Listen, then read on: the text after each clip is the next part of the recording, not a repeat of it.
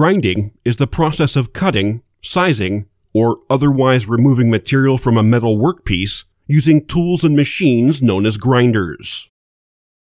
Grinding wheels, or grinding wheel segments, are the cutting tools that engage the workpiece at many contact points. In contrast to this, there are single-point cutting tools, such as turning tools, and multiple-point cutting tools, such as shell mills. For the production of metal parts and products, grinding is used to achieve tight part tolerances and fine surface finishes.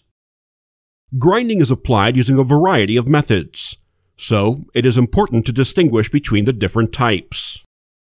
Common types of grinding include rotary surface grinding, linear surface grinding, cylindrical grinding for either outer diameter or inner diameter, centerless grinding, jig grinding, double disc grinding, tool grinding, and bench grinding.